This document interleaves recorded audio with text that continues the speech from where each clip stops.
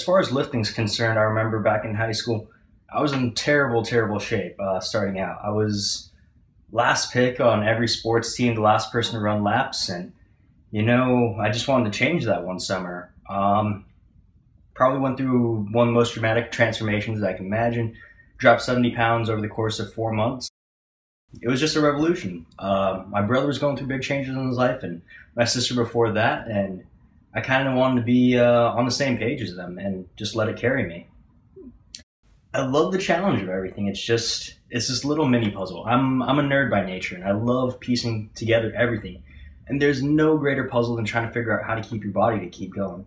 I mean, people think it's a meathead sport, but I probably spend 2 hours on a laptop programming things out for every 1 hour I end up spending in the gym. There's a lot you can control. I mean, just from volume to intensity to fatigue management to frequency, and every little piece has its place.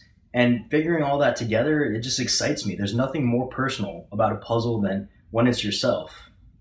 I've been lifting since I guess I was a junior in high school, but I'd say I've been lifting seriously more for about 3 years, and it's just taken me all over. I've been to contests in Delaware, to Huntington Beach, been able to see both oceans because of it, and it's something I hope I keep doing for the rest of my life.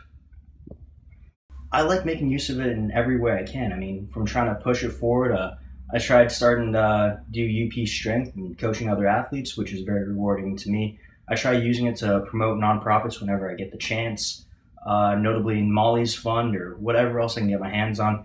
I like actually doing a little bit of nail polish for every contest. A little something, paint my nails, and it's a conversation starter in the post-contest interviews. If I win, people always love asking me, why are my nails painted? And I guess say these colors represent this nonprofit and direct them traffic to that website. And it's something that I can make use externally for. I mean, I do this first and foremost for myself because it feels good.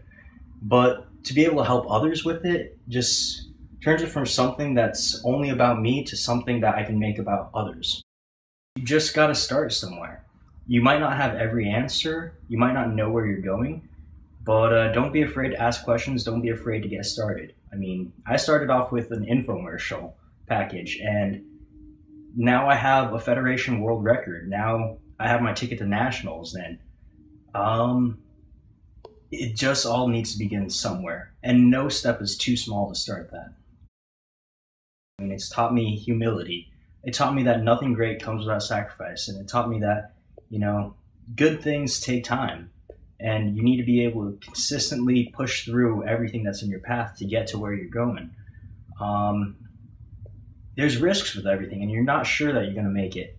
But something keeps telling you that you got to keep going. And it's taught me to be passionate about what I do and not be backseat. Because you can't look at a bar that's 3 times your weight, tell yourself you're going to lift it, unless you're convicted and you believe what you're saying to yourself.